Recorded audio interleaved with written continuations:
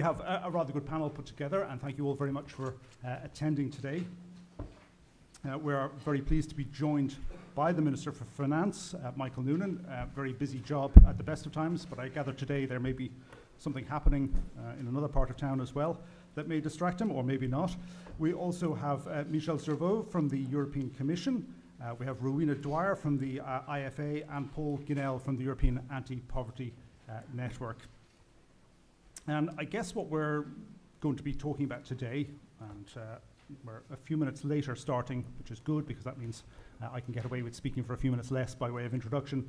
I guess what we're going to be talking about is the idea of inclusive growth within these country-specific recommendations. We've become used to the recommendations telling us to get on with sorting out our fiscal affairs, get on with trying to grow the economy, but perhaps we haven't placed enough emphasis on inclusive growth and dealing with issues on the social side that contribute both to welfare amongst individuals, but also to longer-term economic growth. And we'll be thinking there of things like the cost of childcare within the country and the provision of childcare, and also the work intensity in households where we do have problems, we know about those problems, and now we have the European Commission pointing the finger at us and saying, yes, you do have problems and we are watching you and how you deal with those problems. So those are things that perhaps we should be paying more attention to and including it more in the kind of discussions we have about the management of the economy in general. So that's enough from me. More importantly, we should hear from our guests. And I'd like to call first on the Minister for Finance, Michael Noonan T.D, to take the floor and address us. Minister. Thank you very much, Chairman, and fellow speakers and all the guests here today.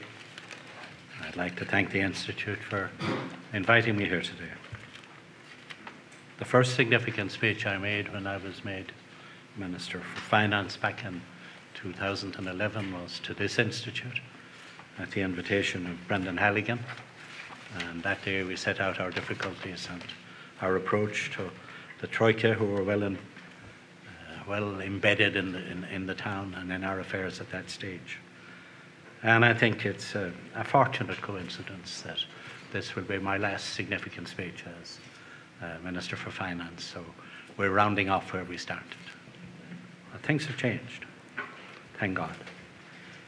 So you'll indulge me if I wander a bit and ramble a bit and reminisce a bit and don't always hit the theme of the conference, but I'll do my best. As I said when I spoke last, the Troika were in town, and since then, you know what happened. You remember the main points of it. And we left the Troika and waved them goodbye after 3 years without any precautionary programs. I think it's generally known as well, we had a lot of nervous people in the cabinet and a lot of nervous people in the wider civil service and in the various state agencies who felt that we shouldn't leave the Troika go without a belt and braces strategy behind. But we got back into the markets clearly without any precautionary program. And yesterday, Irish 10-year bonds were quoted at 0.8 of 1%, 4/5 of 1%. So I think it's proof that we got safely back into the markets and stayed there. The names that were part of the daily dialogue in Ireland at that stage were people like Commissioner Olli Rehn, Christine Lagarde, who was the French finance minister, now in the IMF and a great friend of Ireland's, Wolfgang Schäuble, who never refused a reasonable request that I put to him, Mario Draghi in the bank, who was always very helpful, Klaus Regling, who's in charge of the European fund that funded the European money that we got, and was very helpful to me when we went to repay the IMF loans that were outstanding, and Jerome Dijsselbloem, who was president of the Eurogroup. These were all very important in our lives in Ireland, and they may be forgotten names now, but I'd like to note them here today because they were very helpful to us. People that the Irish public don't realise are so helpful were people like Mark Carney, who was head of the Bank of England now, but at that time was head of the Central Bank of Canada. And he was also chairman of an organisation of central bankers to bring stability into the monetary markets. It was Mark Carney who designed the alternative arrangement for the promissory note for me. And I'd like to put my thanks on the record as well, because a lot of other smart people, they failed to crack it. But Mark gave me the design of it, and we got that agreed across Europe then. And his minister, the late Jim Flaherty, who was a great friend of Ireland as well, the Canadian finance minister. It's not generally known that in the IMF and in the World Bank we operate in constituencies, groups of countries, and the Irish constituency is led by Canada. And Jim Flaherty was very good to Ireland in the IMF and in the World Bank in those times. And of course we must also recall the great A.J. Chopra, affectionately known as the Chopper by the Irish taxpayers, for his insistence on financial cutbacks. But he played his part as well and was a friend of Ireland. So you'll forgive me for reminiscing, because these were the people that we negotiated with, and these are the people who were most helpful to us during the 3 years that the Troika were here. And that was the 3 years, as I say, since I spoke last to this institute. Now things have changed utterly, you know. I don't think a terrible beauty has been born yet, but things have changed utterly. The Irish economy now is unrecognisable from what it was in 2011. We're on the third year of the fastest growth in Europe. The next budget should be balancing the budget and showing a slight surplus probably. We're on the cusp of full employment, having come down from over 15% unemployment rates to almost 6 now. We have a debt-GDP ratio which is below the European average, even though debt is still a risk to us. And the growth is also inclusive, if I could come back to the theme of the conference.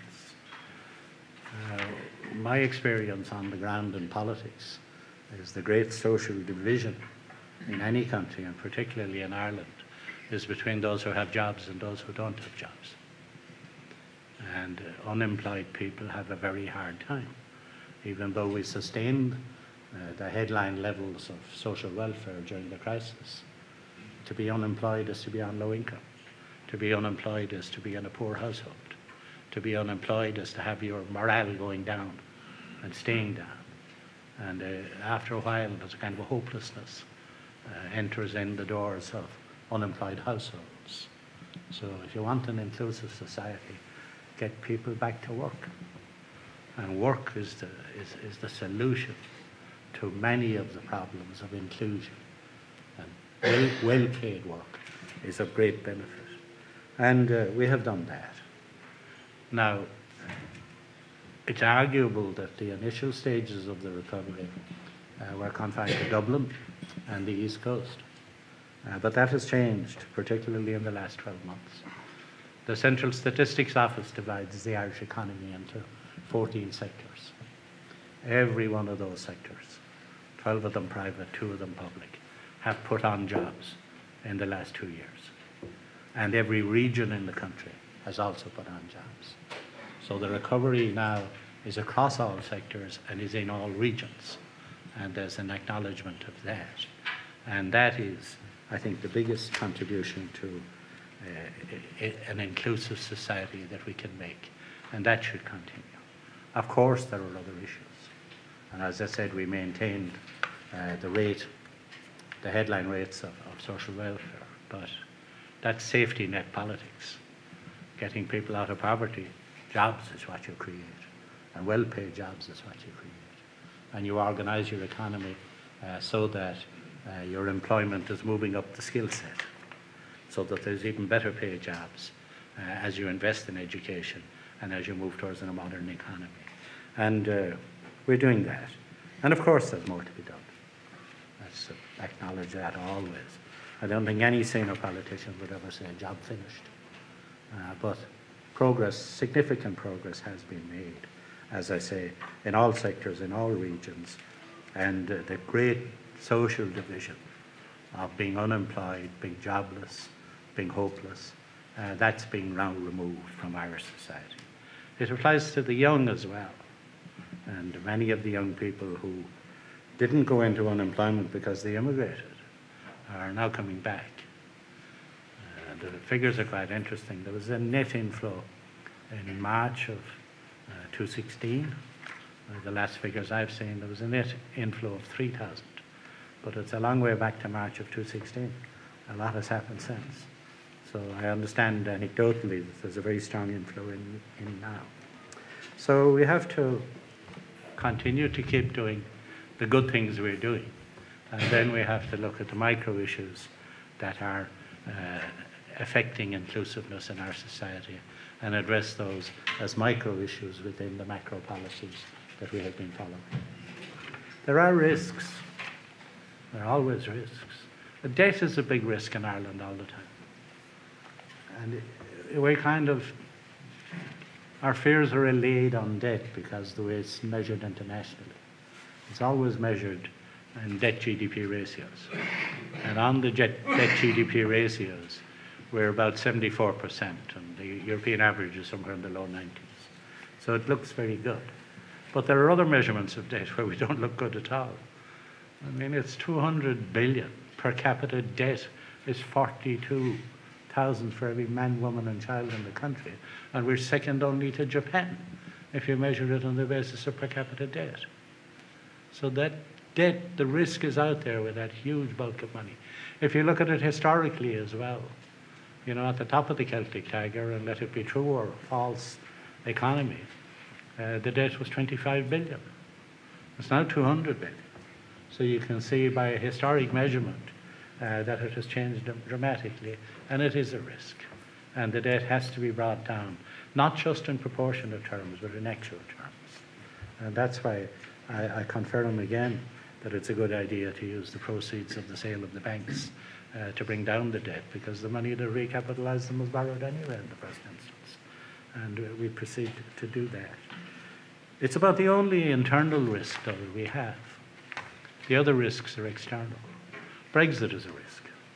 And I don't need to recite the Brexit risks for all of you. We don't know what the crystallisation of the risk will be until the agreement between the UK and the European Union is finalised, if it is finalised. But we know it's a risk. And it can be a very big risk, or it can be a more moderate risk if Mrs. May is still Prime Minister and she succeeds in negotiating a free trade agreement with the European Union, which is reciprocated. That modifies the risk for us. But if we have to pay tariffs, it's a huge risk. If we have to pay World Trade Organization tariffs, it's a massive risk. The risk on prime steak, for example, the tariff on prime steak, for example, is about 60%. The tariffs across a range of dairy products are between 30 and 50%. You can imagine what that does to the competitiveness of the Irish food industry in the UK market. Now, the margins aren't as wide on manufactured goods, but again, they can tip the balance. So Brexit is a risk to our prosperity, and like all the risks that face us, we have to be very smart, both at political level and civil service level and diplomatic level, to negotiate the solutions that are in our best interests. And our best interest at the moment is that the UK would land with an arrangement that's not too far from what they have at the minute. A single market under another name, that's what best suits us.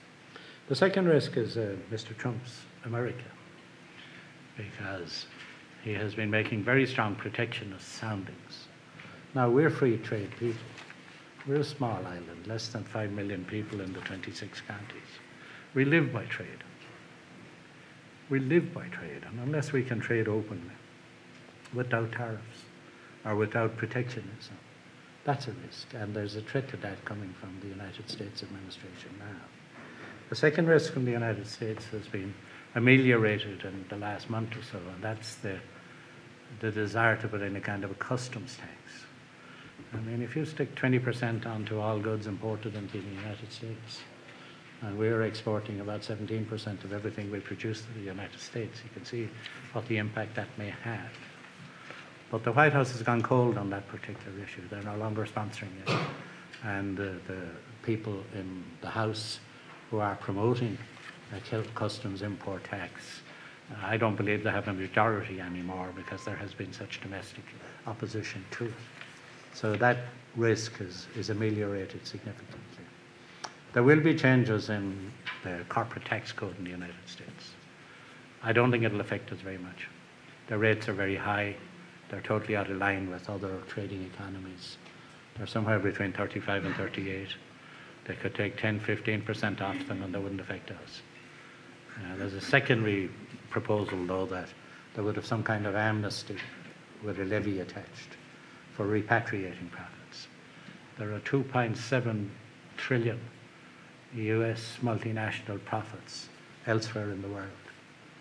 And they are liable to tax, but the tax only crystallizes if the profits are repatriated to the United States. And there's a proposal put forward by Mr. Trump's people that they would repatriate not at the corporate tax rate, but at 10%. And it's even more complex than that. They would be free to use the money as they wished if the profits were deemed to be repatriated. Now, that's a fancy way of saying you have an amnesty if you pay 10% and you can do what you like with your capital overseas. Now, that shouldn't affect us very much.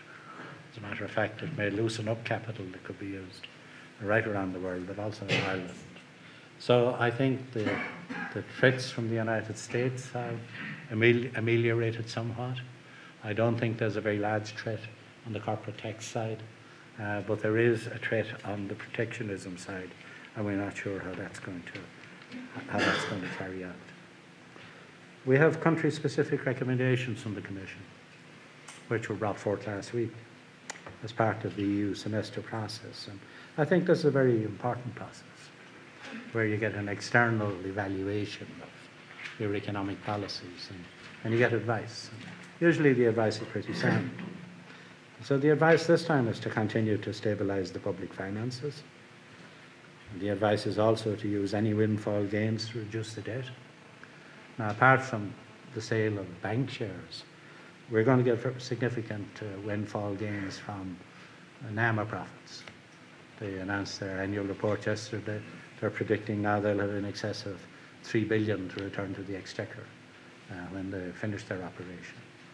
There are significant windfall gains as well coming from the liquidation of IBRC Anglo.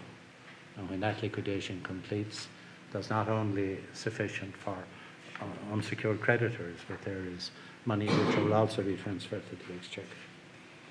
There's also a recommendation which will be in line with your team today to activate activation policies for unemployed persons, especially with low skills, who find that their skill set don't fit the labour market anymore, retraining and so on. And of course, that's a very good recommendation. And there's also a recommendation on non-performing loans. AIB, which is in the news now, had non-performing loans in excess of 30 billion. They have it down to about 8 billion now.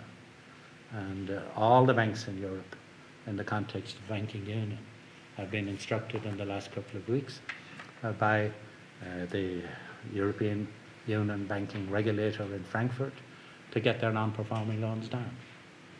And again, it's a recommendation we can agree with. So these recommendations I can agree with, and I'll bequeath them to my successor to implement them as time goes by. On Europe, I suppose, Europe is growing again. I think all economies were growing 6 months ago. Greece has had a bit of a setback in the last quarter, but it should start to grow again when, in the next 2 weeks, the money for the third programme is released, as I expect it to be released to them in the second week in June. So Europe is growing. It's not growing very strongly, but it's growing stronger than it was last year or the year before. And the quantitative easing policy followed by Mario Draghi is working. And monetary policy is working in Europe now. And I hope it continues to work. Europe has changed as well. The big risks in Europe weren't so much the economy, but the political instability coming from right and left-wing populism. and all that agenda that you know so well about that you follow in the news. And that has changed. Spain, on the replay, succeeded in stabilising around the centre and putting that kind of government in place again. Austria succeeded in putting a centre president in place when there was a threat of fascism again in Austria.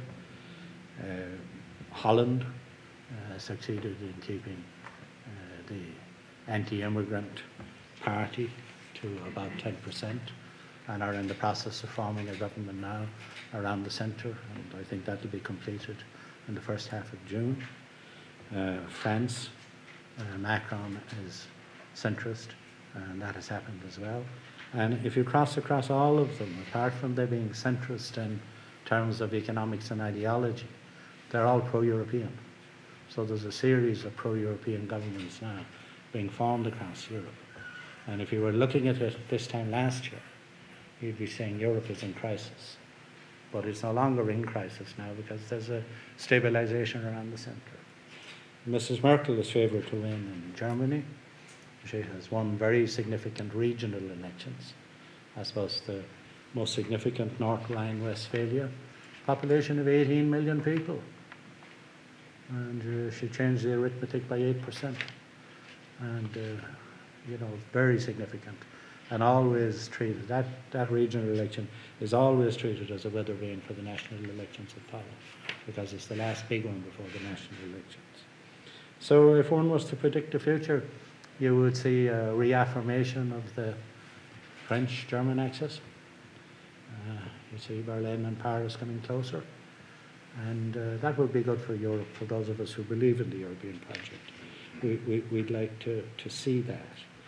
There are problems, of course, that continue in Europe. One of them is, can you have a currency union without a monetary union? Quite clearly, no. So there is a monetary union in Europe, and it's run by the European Central Bank. But the more interesting question is, can you have a currency union without a fiscal union? And there are fiscal rules that are common, which we apply in common and are referred already to the European semester and the recommendations from the Commission, which are part of that. But there are other issues as well that are emerging now from Macron's government. Is it possible to have a budget for the Eurozone to be deployed across the Eurozone? Is it possible to have mutualisation of debt in the Eurozone?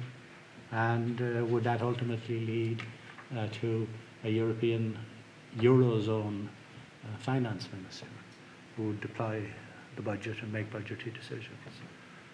And Emmanuel Macron is very much in favour of these concepts.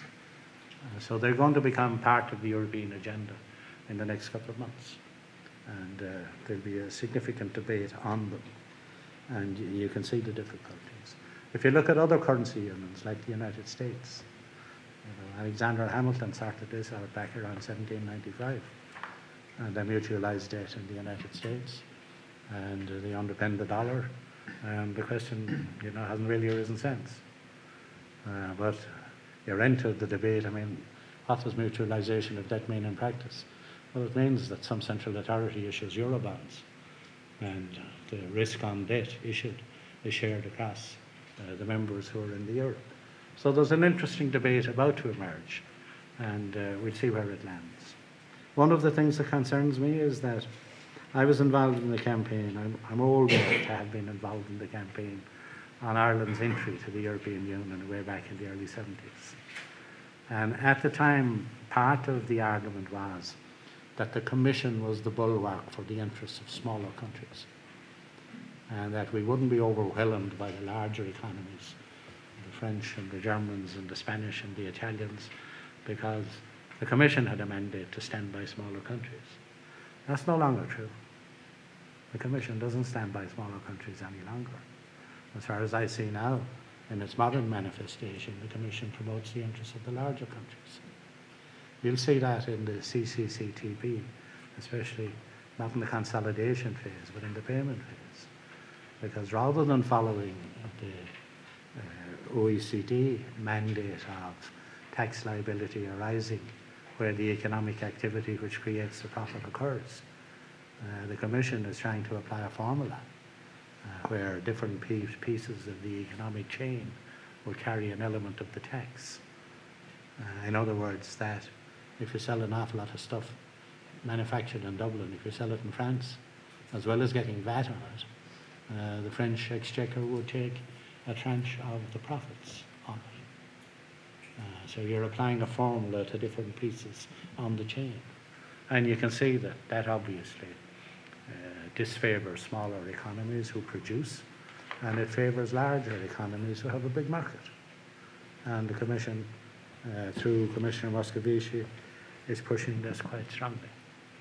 So I'd be reluctant to rush into new arrangements on fiscal union with European Finance Minister unless we had assurances that the Commission would revert to its previous practice, if not mandate, of standing by smaller countries and protecting their interests rather than the larger countries. But what's happening in Europe now is extremely interesting. What's happening in France is very interesting. What's happening in the French-German relationships is very interesting. As late as yesterday, I heard that some of Mr. Macron's advisors have developed a policy to encourage extra investment in Europe and to modify the fiscal rules to allow for investment. And this is something we can support as well because it's necessary. Investment right across the Eurozone now, even though it has increased with the Juncker plan, it's 2% less than the average between 2000 and 2005. So we're still adrift of what it was just at the turn of the century. And extra investment is required. If you want to grow economies, especially when they're recovering from recession, you have to invest. And if the fiscal rules are one size fits all, and they restrict the capacity to invest in both social and economic infrastructure, that's to the detriment of growth in the economy. And you can invest without doing any violence to the general scheme of macroeconomic management, or indeed without any undue risk to the fiscal position of countries. So that's really all I wanted to say, and I wanted to put it in that context. I mean, I agree with the theme of the conference. There's not much point in having kind of statistically growth in the economy. There's no point in having growth in the economy that doesn't permeate the lives of people. There's no point in having growth in the economy that simply continues to enrich an elite. Growth in the economy always has to be for the generality of people. And I suppose growth without inclusivity it's like prayer without good works, Father Sean. Isn't that the way you'd say it off the altar? So thank you very much.